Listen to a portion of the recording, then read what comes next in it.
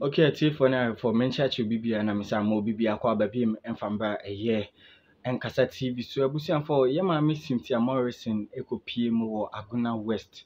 A so quack campaign and so Guswai MP or Speaker of Parliament declares possibly a vacancy. A bush for Nama Cynthia Morrison, the account now. Okopie mo hono omabon gala we punches enya sem kutu na omode eye application bi abeto abontin na momi nkuti nsem nchemu message also be subscribe to my channel or be like odo wadwe nche so ebegu comment section wakama me de obi biase na la chematin die kanea na 1 pp mu no omunim no eni e watene ho die omunim ni ba bia etu omu die omu gina Dr. Alhaji Mahmoud Bomi achi pa no mu kra kire se o ene work no be ye no a se de omu se jeje ho ye se edomu eba ni ade no o ma akohwe bi kohwe ya nipa kitwa bi no mu jase wo na omu ko de omu ko di no anybody emetim yensen etu omu ka kire omanfo nyina se afia bato no mu hwe free senior school so ne niam NPP ayeso na mu ntu boom enfama Dr. Alhaji Mahmoud Bomi a omu niam na bofo Solomon Nimo ene maame asarbia ene di sa nkomo yi ya be vote the krebi be ka ho mo enti afafranto de wono woda nsuom afafranto de so de ntoma hu na na woda fo enti ye suro de ye nsuro hwe o ye gira ye na so MPP fo adwuma pa na na do danko akufo ado aye enti ye nsuro hwe upa adwom ha kedeti ha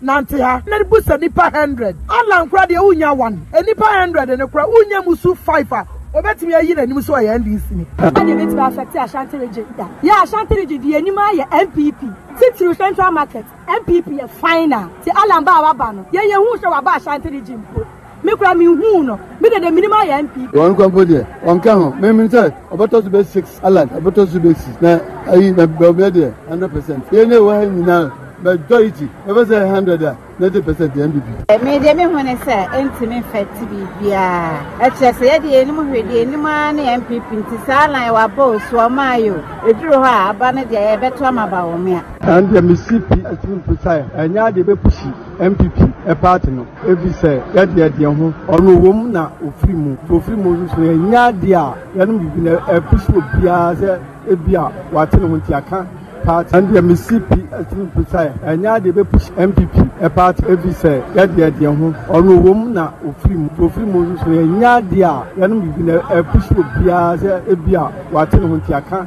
party no enka no da say party ne de ya de ho eni ejina na aso say fa say wa free mu no tie boat no eso beti say 20 de menyintu say de benya no eno ana ya na mpe enwu nsa om na nam ba aye no eni ma koyi amaye me ba ka me say ne say me kwa SS mba ko be nya ba nwia na mpe obi a wono ana da makoma so ba nwia ba me ho beto me bibia be kwaso ama me ye wa ye no kwanse ha de ne but enya hwema MPP kwem enya hwe sanjo ni hase de ni say omo de lanche nya no e de nya o meta beto ma MPP ebusiafo de ti onka Kumasi adwodefo bie ana wode wadwenkyere aba no sis mama my instances ni nyina so ewumti wo na nyina so ne sa ka se enkosi aga no me nyina so ne se wo hwe ye mra koni ni mu a under article 131A of the constitution no the Supreme Court of Ghana and ya clothing with the the jurisdiction say about the interpretation and enforcement of the constitution na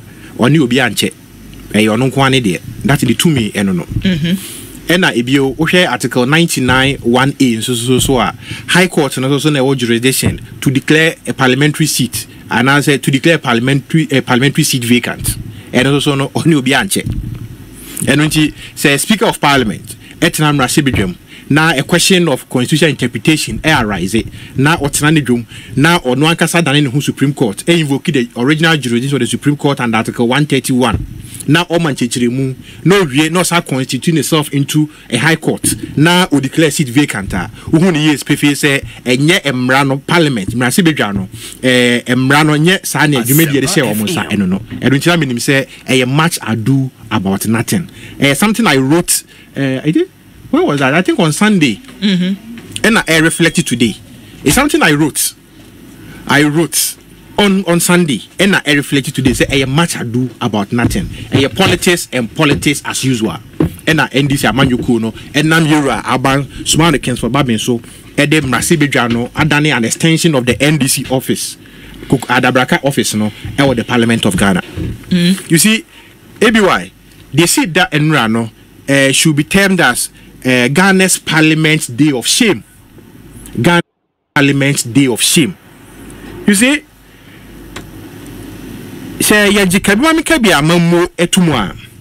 once we believe in the rule of law now, I will say all other friends say your constitution, you know, Edia Mayen, Yajitum.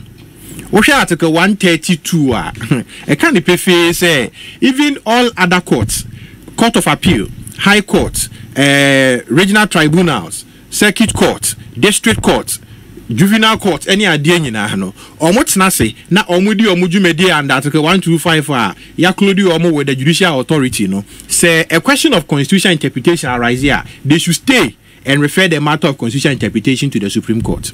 Sir, Article 70, Article 97, 1 G and H and G, or say G and H, I better Jaya, Yakin Senyaba say. Utie interpretation are NDC members of parliament, any of my lawyer for ascribing to her, different from what the people on the other side are also ascribing to. And it means all parties are ascribing giving rival interpretations to a provision of the constitution.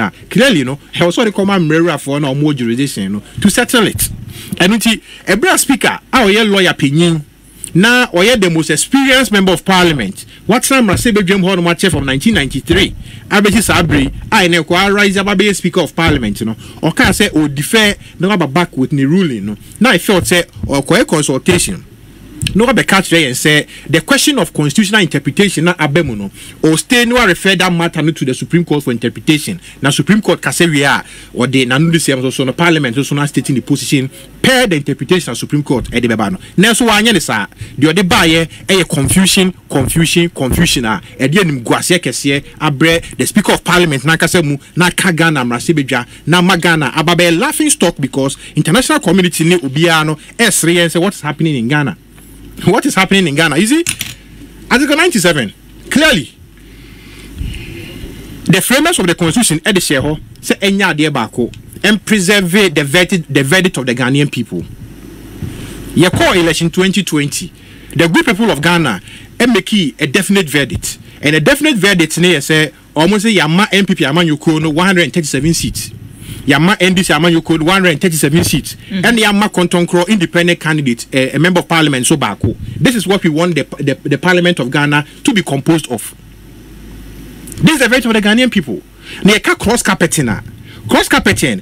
Clearly the era honorable why you say anytime. You see here no NDC member of parliament. No one can serve notice. Actually, in Sano Krata, the man speaker of parliament, speaker of parliament, so the electoral commission say we cross the carpet to the New Patriotic Party, and you know, the city vacant, electoral commission and by election. That was in the life of a particular parliament. The life of every parliament in the ABY unique. And until I was crying for Masibeja for Omusaya, and I say you swear Omu ina different. Who's Anaju? Omotenasia Eko Homachia near dissolve the existing parliament, you know, especially on the night of the 6th January. About 12 Near swear in the new Speaker of Parliament. It means that the life of a new parliament has begun. It's H Parliament Neumi. Nyame Adonia Timkwemwa on 6th January 2025.